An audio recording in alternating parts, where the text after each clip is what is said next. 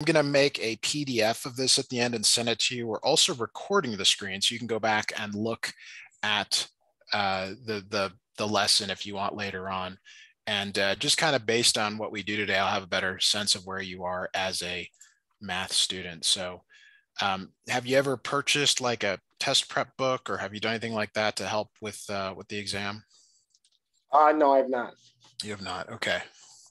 And I understand you play basketball. Is that right? Yeah, I do.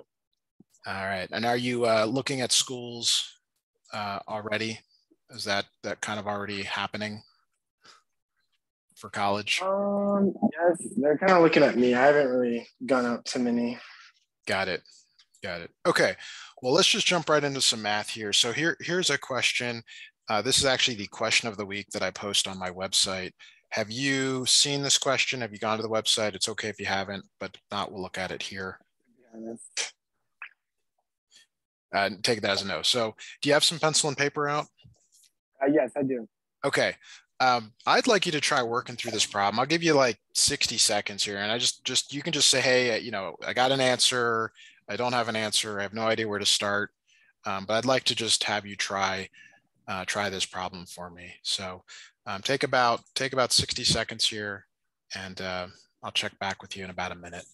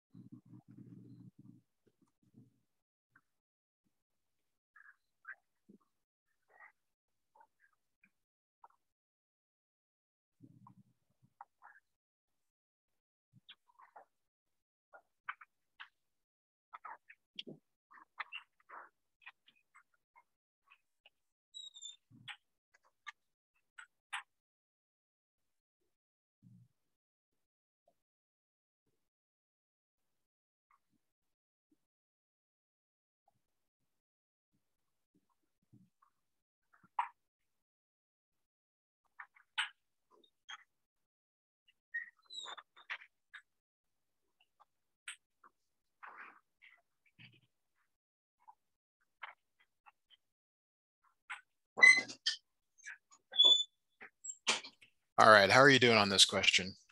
I'm almost finished. Sorry. No problem. I'm rushing you a little bit, but I just take a little bit more time, and let me know when you've got an answer for me, please.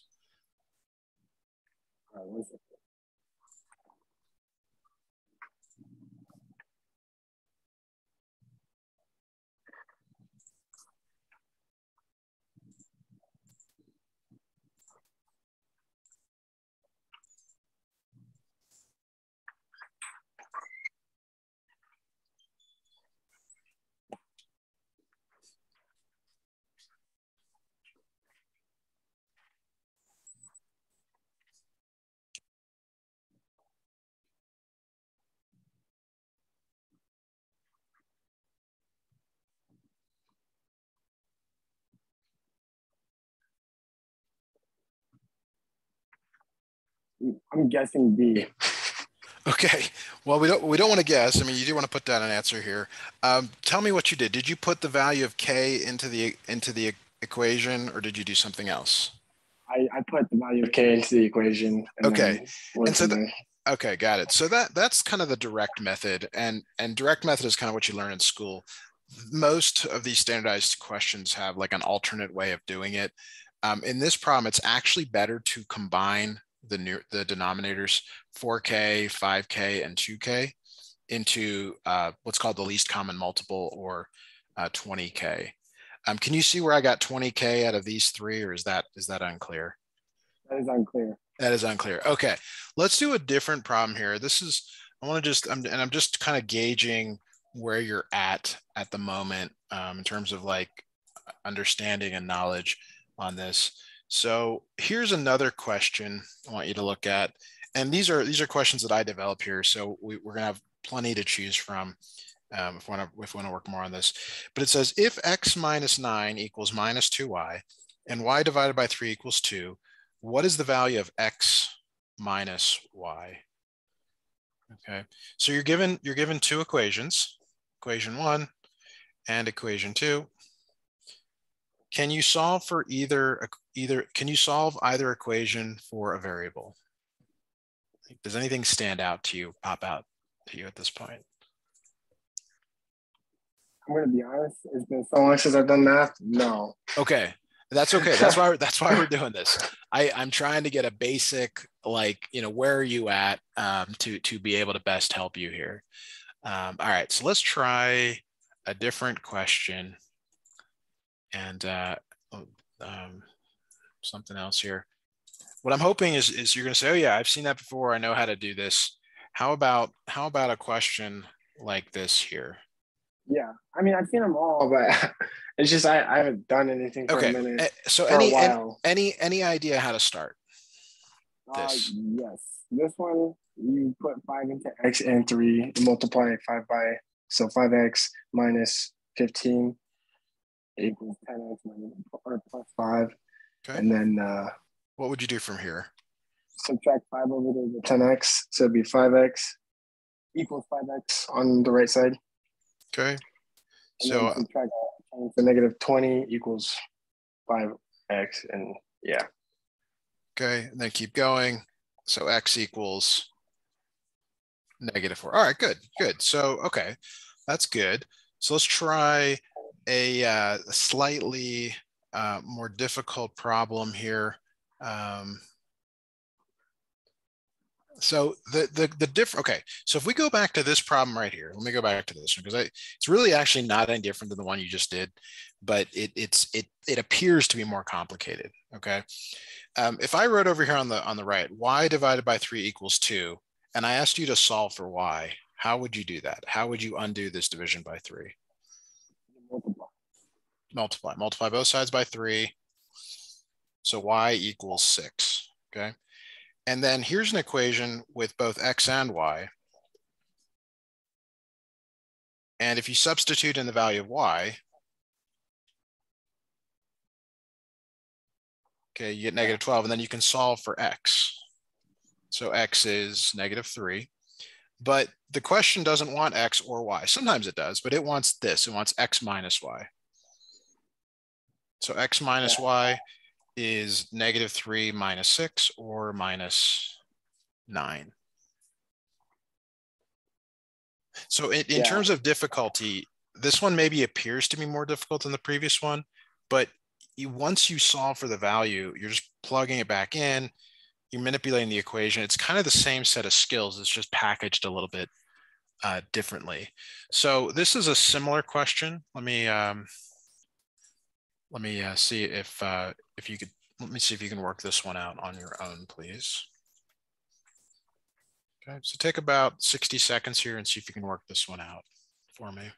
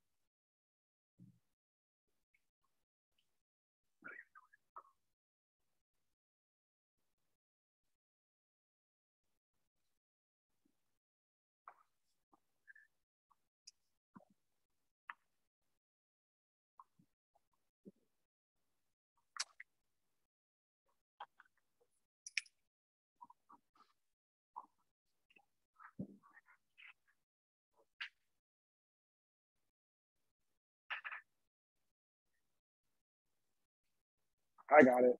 What's your answer? 2. 2. Okay. So did you put 3 in for k? Yes.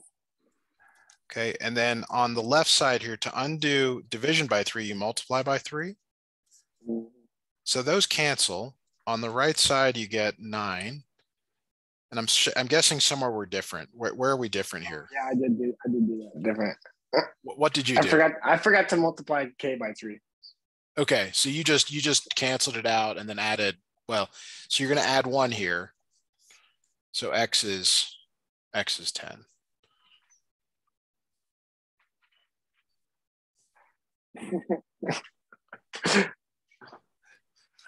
Um, are you okay?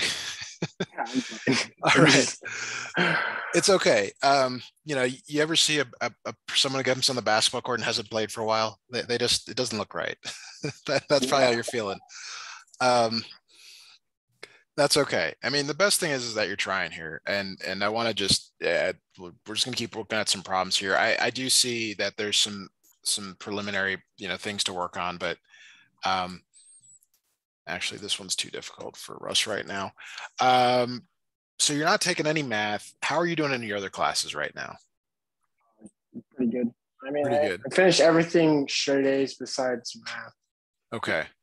And have you always struggled in math, or is it just recently?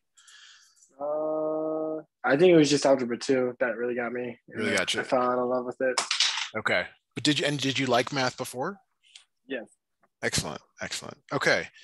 All right. So here's a new problem. It says in the equation above, what is the value of s when t equals -1? So they're giving you the value of t. So you've got to substitute that into this equation.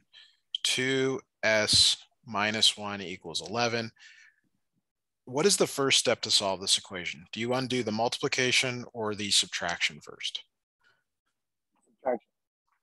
You undo it and you get rid of it or undo it by adding. So you get 2s equals 12, s equals 6. Okay. So there's definitely some problems here that you can do. It's just maybe getting back into remembering how to do them. So let's look at another problem here, and you can maybe verbalize some things from here. All right, so it says for what value of h is 24 equal to h divided by 10 minus 6? They're basically saying solve for h. Okay, so there's division, subtraction. Which do you undo first? Subtraction. Subtraction, so you're going to add 6 to both sides. So 30 equals h divided by 10. How do you undo division in this problem? Multiplication. Multiply both sides by 10. What is the final answer? H equals 300. 300. Perfect. Okay, good. So let me see if I can find another one here. I've already done one like that. All right, here. I want you to try solving this one on your own, and then we'll move to some more difficult questions after this. Okay, so again, just take about 60 seconds here. See if you can work this out on your own, please.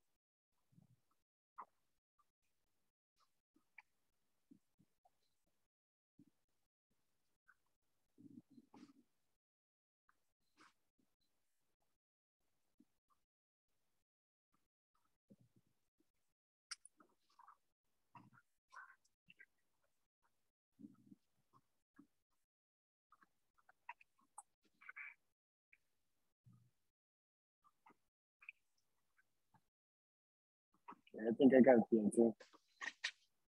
Okay, what's your final answer for this one? 6. Say that one more time. 6 is it 6? 6. All right, so 3 times 6 divided by 2 plus 4, does that equal 13? So 3 times 6 is 18, divided by 2 is 9, 9 plus 4 is 13. Good. Okay, so on both SAT and ACT, there's often a number of what are called story or word problems here. Before you answer this, what I would like you to do is read it, and I want you to tell me in your own words like what it's actually asking for, what you're supposed to do. Yep, this is the part. Yeah, well, that's what I'm trying to. Yeah, that's okay, but go ahead and just take here. I'll read it. The formula d equals rt is used to calculate the distance an object travels over a period of time t at a constant rate r. Based on this formula, what is the rate r in terms of d and t? And if you need to read it again, please do. But I'd like you to try to tell me in your own words what it is actually asking you to do. What is the rate in which it's falling? Or of the time? Wait, hold on 1 second. 1 second. To form an idea.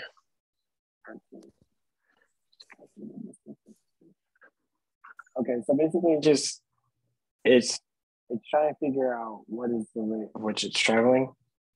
Okay. So so here, this is the nature of this exam is it's intended to sort of be deceptive. This is actually just asking you to solve this equation for R.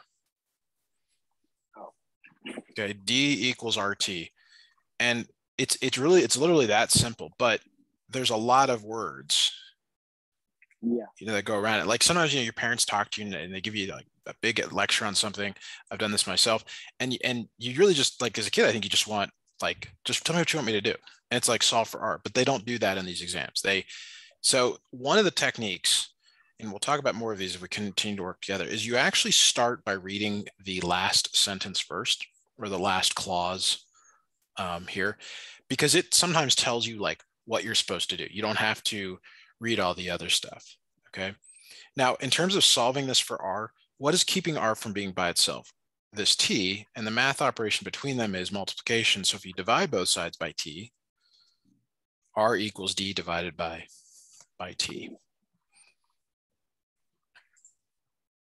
Any questions on that? No. Okay, so I'm going to give you a really similar question, and we're going to do it the way I just talked about, because this is an important technique in terms of how to do well in this exam. We're going to read the last sentence first. Which equation correctly expresses H in terms of G, X, and Y? In other words, solve for H. Solve for H. There's your equation. Y equals square root HG over X. And we want you to solve for H. Now, maybe you do or don't know how to do that, but what I want you to see is often if you go to the last question, you can kind of ignore some of the previous stuff. It's just extra. All right. So any idea how to solve this equation for H? Any idea how to start it? Square both sides. Okay, so if you square and square, you get y squared equals hg divided by x. And multiply x. Okay, so that's xy squared equals hg. And then divide by G. Wait, what am I finding? G. We're solving for h, so you got to divide by g. Good. I didn't see that. Sorry. That's okay. You did all the rest of it really well. All right. So that's the answer. And so, like, here is another question I'll give you, which is, it's the same style of question. All right, so this question, again, let's go right to the last sentence, question, clause thing there at the end. It says, which equation correctly expresses X in terms of Y and Z? So which variable are we solving for? X. X. So I want you to give this a try, solving for X for me, please. Take about 60 seconds and we'll see. I'll check back with you.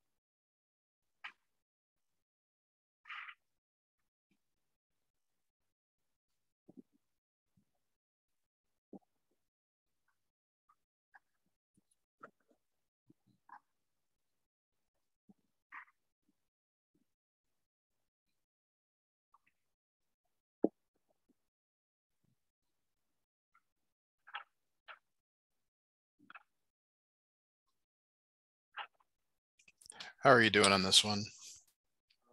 I think I got it, but I'm not 100%. Sure. So I'm going to work through it here, and you can compare your work to mine. So the first thing is we're trying to solve for X. Notice I put parentheses in the numerator. We're going to multiply both sides by 2y, and that clears the denominator there. So it's 2yz equals x plus 3. You subtract 3 from both sides. You cannot combine the 3 with either of these because they're not like terms. So it just is left like this. Yeah, I got the same answer. Excellent. Okay. So I'm seeing that you're slowly but surely catching up to this.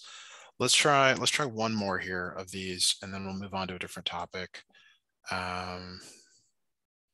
Actually, that one's so what I've not been doing is giving you the multiple choice, and there's a reason for that, which I'll get to maybe in another lesson. But let me give you the multiple choice in this one, and I just want an A, B, C, or D as your final answer for this. Okay.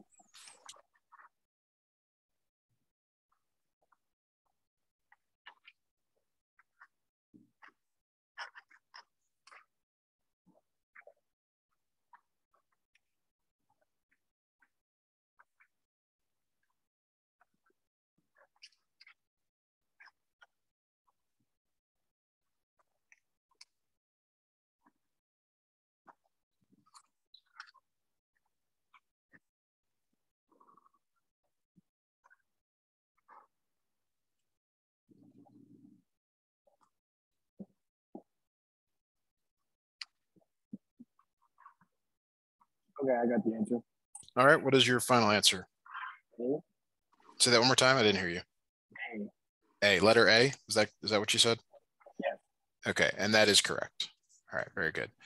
Okay, so let's move on to a new topic here. So here is the new topic. It's functions, things like that.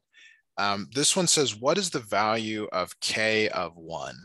So what this means, and if you haven't seen this one, is you have to put in 1 for both positions of x. Okay, now that's pretty straightforward. It's 3 times 1 minus 5, 2 times 1 plus 3. Now my preference is to put that 1 or whatever you're substituting in parentheses. That's really important when it's a negative number.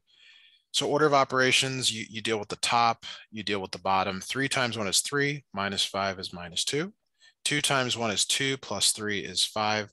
Final answer of minus 2/5. Okay, so what I want you to do, I'm going to give you a slightly different problem here. I want you to do k of negative 1 this time. I want you to give me the value of k of negative 1, please.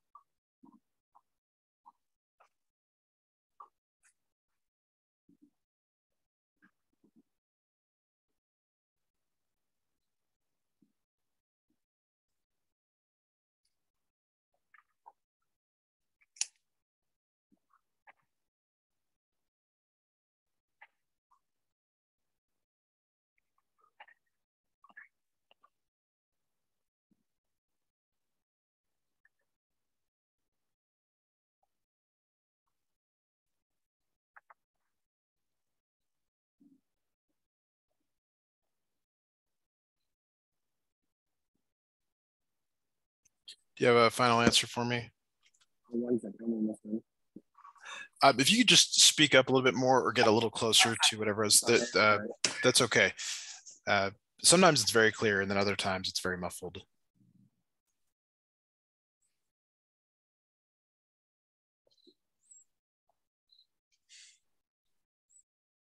Is that better? Yes. Do you have a final answer for me? 1 second. Okay. Whenever you got it, let me know.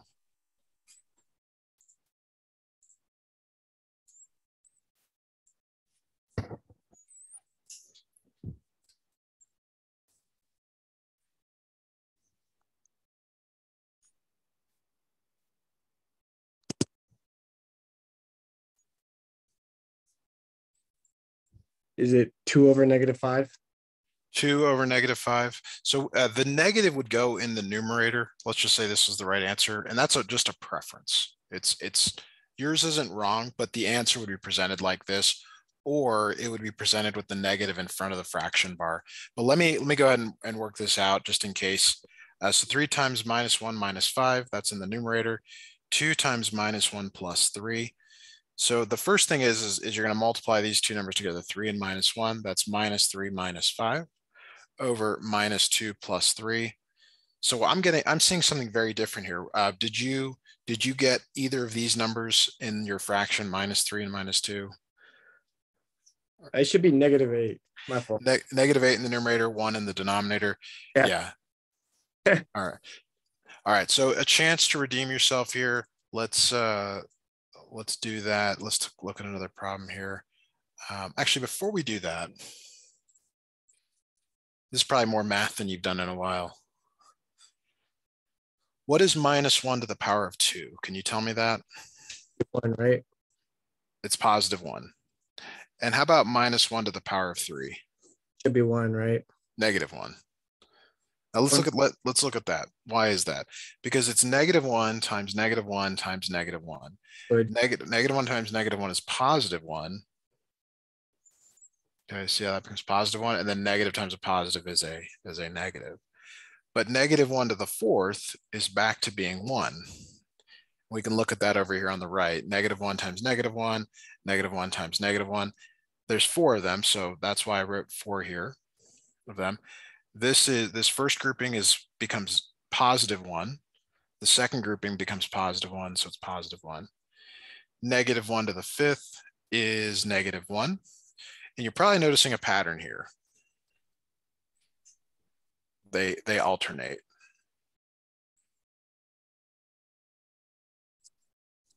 Do you see that? I do. Okay, so what is the pattern?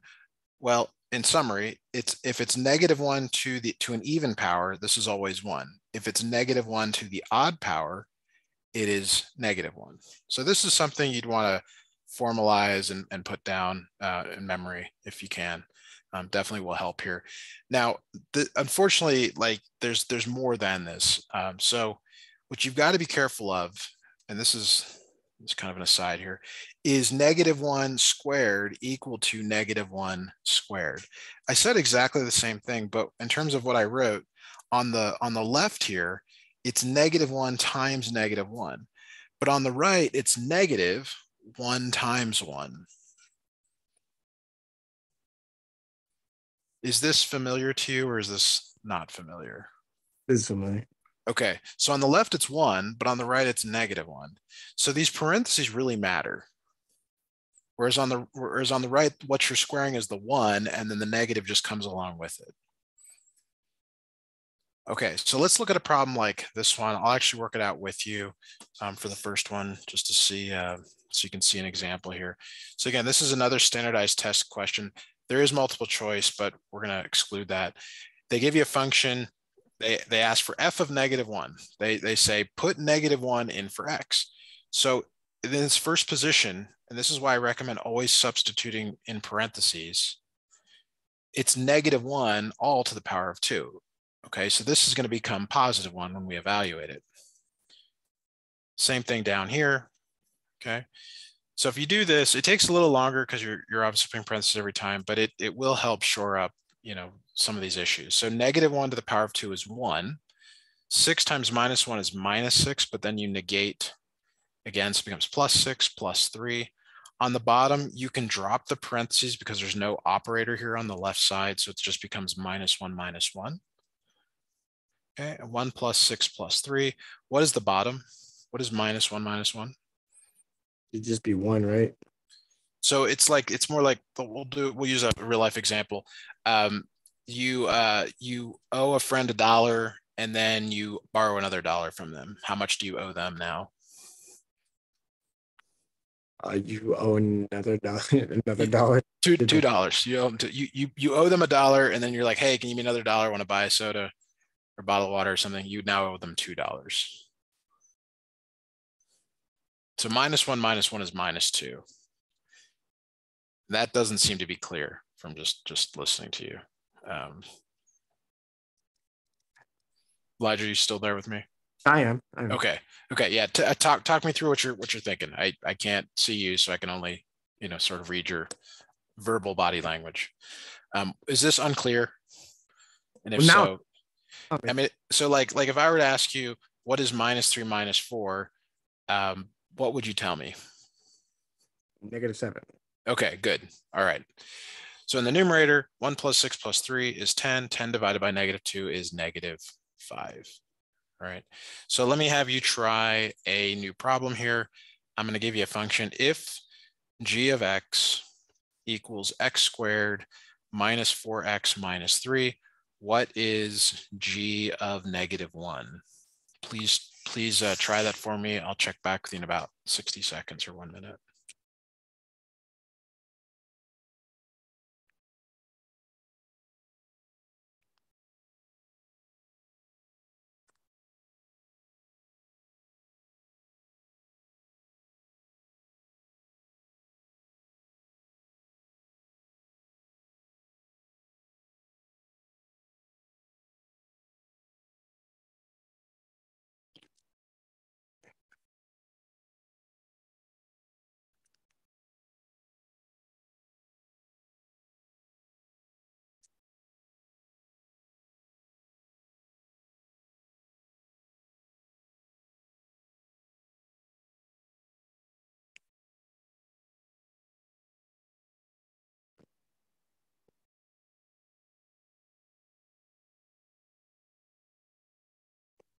I think I got the answer.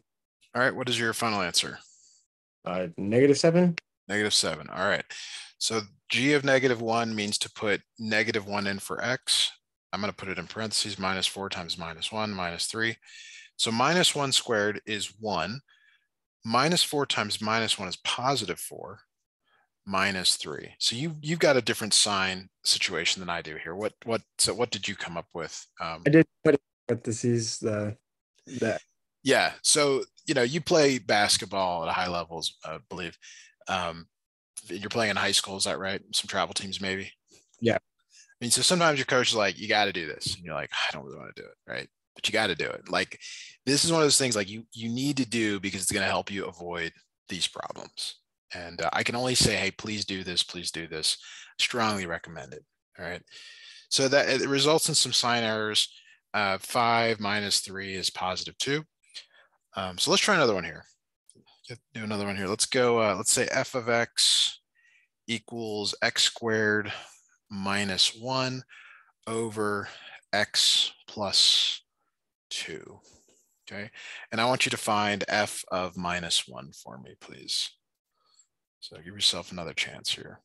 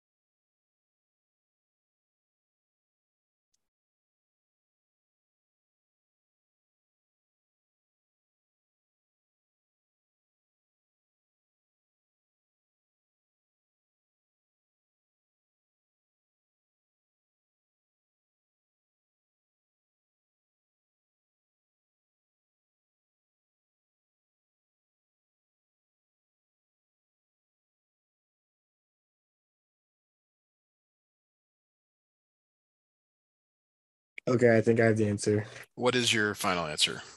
Uh, maybe -2. Okay, you seem very uncertain. Okay. All right, so let's take a look here. So f of -1 is parentheses -1 squared minus 1 over -1 plus 2. Okay, and if you didn't write it this way, again, I'll recommend that. What is -1 to the power of 2? What is -1 times -1? 1. 1. -1 minus 0. 1 plus. So 0 in the numerator, the bottom is 1. What is 0 divided by 1? Can you tell me that? 0. It is 0. Yeah. The only problem exists when you have 0 on the bottom. 0 on top is fine. Division is a sharing problem. You just have nothing to share. Okay. So definitely, we would want to work on this a bit more, but I'm going to transition to some topics in geometry. Did you like geometry? Do you remember geometry? I finished with an A+. So. Okay. It's very different. It's a diversion. From sort of algebra to algebra 1 to algebra 2. This weird diversion, but here's a very kind of like, we'll say an easier type of geometry problem that you might see on the SAT, ACT. Do you have any idea how to attack this problem or what to do to be able to complete it? At all sides, right? So we want the area. Oh, then it's like there was a formula. I don't remember it. Okay. There is a formula for a trapezoid, but you don't need that here, because if you were to cut this, okay, well, now what do you see? A square and a And triangle. a triangle. You probably know this, the formula for a square. Maybe. Yeah, multiply one side by the other. Okay, so 4 times 4 plus, how do you get this length here for the base of the triangle? Well, you'd subtract 4 from 7 because it'd be 3. Okay, what's the height of the triangle? 4. Okay, what's the formula for the area of a triangle? I don't remember. Okay, so a triangle is half a square, half a rectangle. So it's base times height, but it's always half. So you just cut it in half. Right. Okay. So it's because you can see if we were to extend this, it would be a full base times height problem, but a triangle is always half. Okay. There's actually a really interesting thing on social media where someone was actually arguing whether a diagonal cut versus a half cut, they produce the same area, but it's just, anyway. So 1/2 4 times 3, you can switch the order here. So you got 16 plus 4 times 3 is 12, half of 12 is 6. So final answer is 22. Okay, now I want to bring up another important sort of test prep idea here. I'm going to actually show you the same question. And I think this is what you were about to do. So I think when you looked at this question, you said, oh, I got it. 4 plus 4 plus 7 plus 5, that's 20. I got it. And that's so if you want to know why 20 is here as letter A, it's because the person who made this question knows that some number of students are going to do this. And so I call A the most common wrong answer. And what I mean by that is that often A is an intermediate step, or it's the one that you're not supposed to do. So whenever you get A as an answer, this is a test taking strategy. You really want to ask yourself, is it really A, or is it A because that's the first thing that came to mind to do here? And I don't want you to overthink these things, but these tests are not necessarily about your ability to do math. They're more about your ability to kind of like decipher whatever they're giving you. So let's look at another problem here. They do give you formulas for these in the book, but by the time you get to the problem, or in the test, by the time you get to the problem, sometimes you don't even know where to look for them. So here, let's look at another problem here.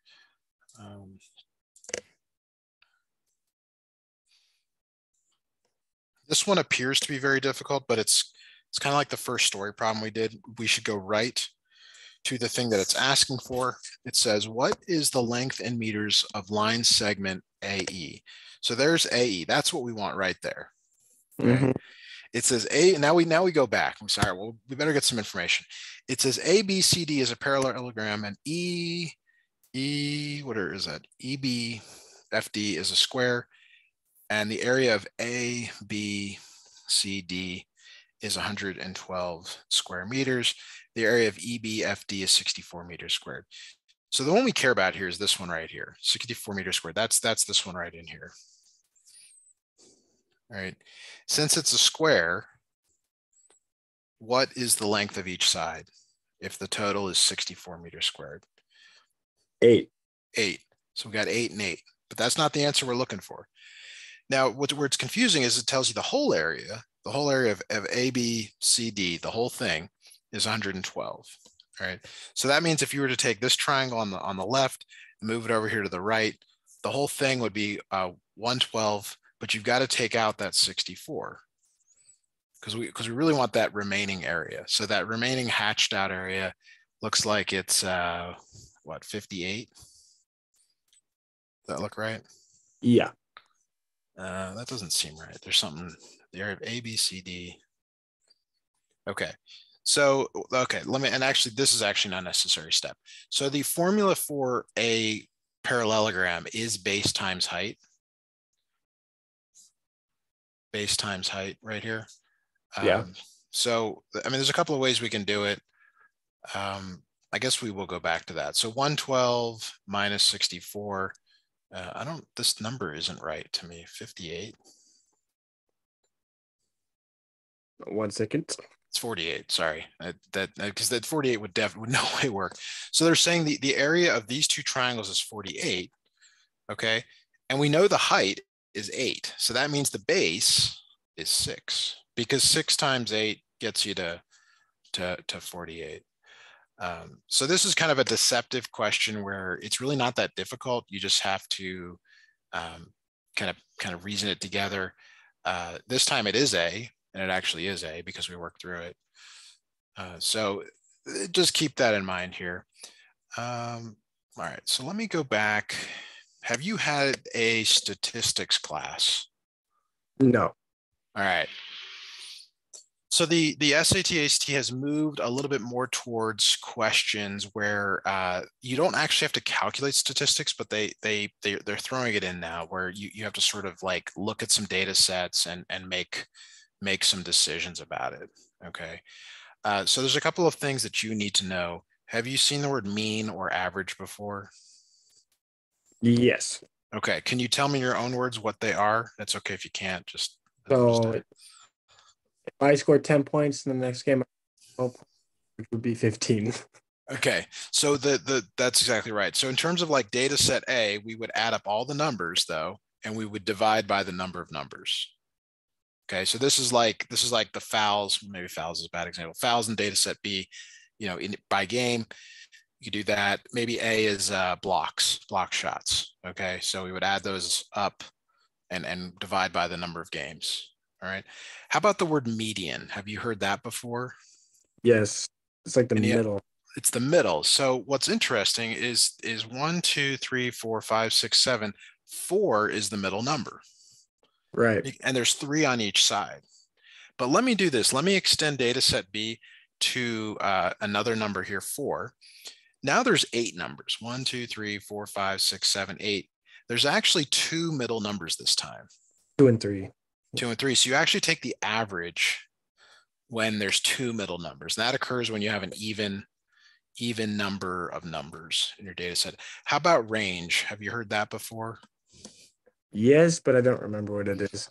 So range is the max minus the min. So the max is the biggest number in the data set, the min is the smallest, and you just subtract them. All right. Let's see here. Okay, is either your mom or your dad around or maybe your dad, because he's the one that's the lesson. Is he around to give him some feedback on today's lesson? I can go get my mom real quick. She was in here like most of the time. Okay. So yeah, why don't you do that and give her some feedback. All right, I'll be right back. You want me to bring her in here? If she's available. If she's not, I can call or text them at a later time. I'll bring her. 1 second.